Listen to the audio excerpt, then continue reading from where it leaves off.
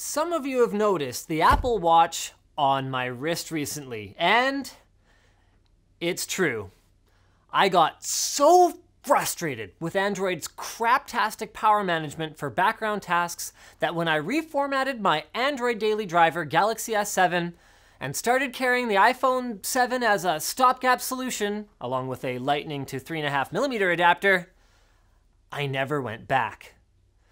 But the iPhone is far from flawless. Sure, symmetry is beauty, but the ergonomics leave a lot to be desired, and iOS works damn well these days, even for heavy Google service users like me, but it still has redonkulous limitations, like not being able to move icons around at will. So then, will the Galaxy S8 be enough to bring me back? Let's find out.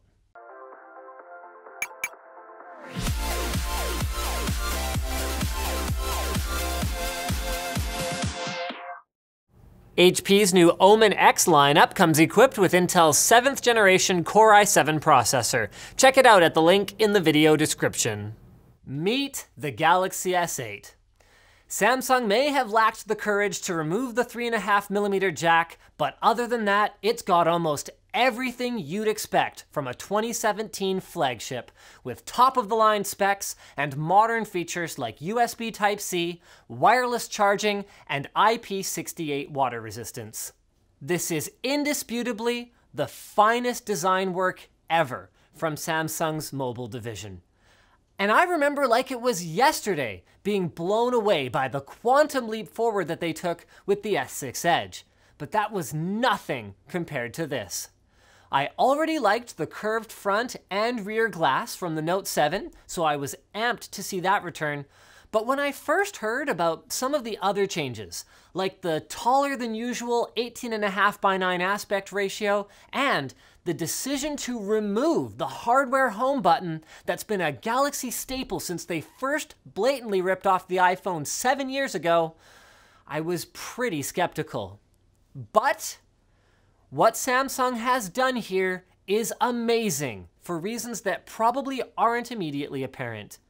Let's get back to the whole ripping off the iPhone conversation.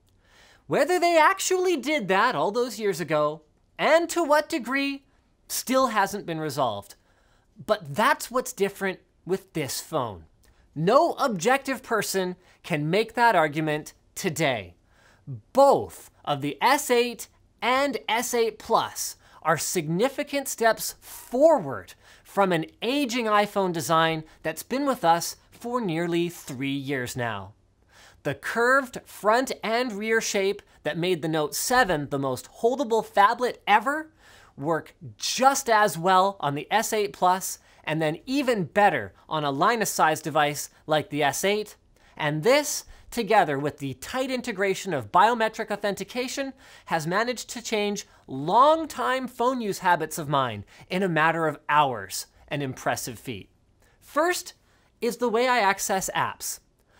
I've dismissed Samsung's previous efforts to make the curved screen useful as contrived.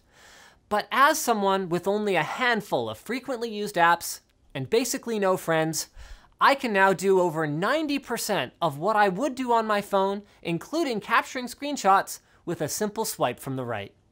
Second is the way I unlock my phone.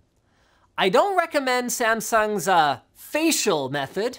Could get a little messy for you if someone uses a picture to unlock your phone, but there's lots of other options, and between Google's own smart locking based on location and sensor data, Samsung's Retina unlock that picks me up a good 60+% of the time during normal use, and the rear fingerprint sensor, it's finally gotten to the point where nobody else can pick up my device and just start using it, but for me, I'm not thinking about security while I try to use it, which is the holy grail of biometric security.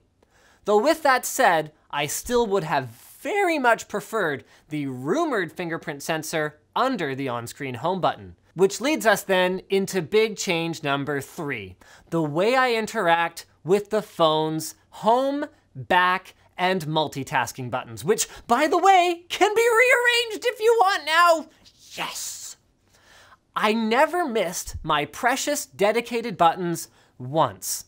Unlike other Android phones that require an extra press to unhide the buttons that then cover up valuable vertical scrolling real estate or whatever content it is you're trying to enjoy, Samsung's unique aspect ratio leaves enough room that it never feels like they're in the way, and even when they're hidden, you can still access the home button with a hard press from anywhere. It is so intuitive. Which isn't to say that there's nothing about the S8 that falls behind the iPhone.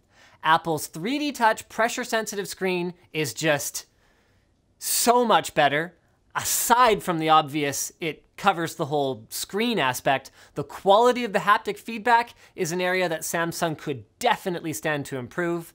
And while I'm whining, now that Apple's fixed it, that single bottom speaker without stereo backup from the earpiece speaker that's already there, just use it please, is so 2015. And furthermore, while the 2960 by 1440 AMOLED display has impressive specs like HDR support, even with video enhancement off and the cinema profile selected, it still cranks color saturation in a way that might appeal to average consumers, but that looks very unnatural next to the iPhone. The non-existent improvements to the camera are a sore spot for some people, but honestly, for me, I'm not that surprised that in spite of the sensor hardware change, not much has been done to image quality or features here. If you were happy with the lightning fast, if slightly processing heavy rear camera and wide-angle selfie lens from before, then you'll be happy with them on the S8. And if you weren't, then man, come on. It must be hard being so damn difficult to please. I mean, do you have any idea how hard it is to build a 4K video camera that's smaller than your fingernail? Oh, sorry, oops, I actually didn't mean to put that right over top of the sensor. I was trying to unlock the phone. Or maybe I was trying to touch the heart rate sensor, ugh. Okay, so that is one fair complaint.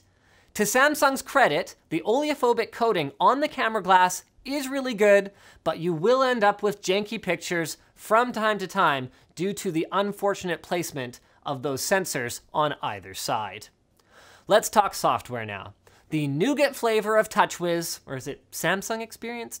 Whatever they're calling it, is still a mixed bag. It's lighter and higher performance than ever, with some fantastic new innovations to app and icon management, better multitasking, a gorgeous new theme that makes the screen feel even more spacious than it is, a crop mode for the extra wide screen that already works on YouTube, and enough great little customizations that I honestly think Apple finally has to respond with some customizations of their own in the next version of iOS. There is some bullcrap though.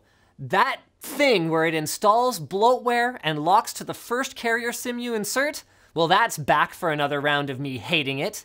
The always-on display is in my mind pretty useless without a more detailed preview, like what Motorola does when you press on the notifications. Swiping up and swiping down from anywhere, bringing up the app tray, feels like a waste of a gesture to me. Down should bring down your notifications. The ambient light sensor algorithm needs some serious work. It was all over the place in my use.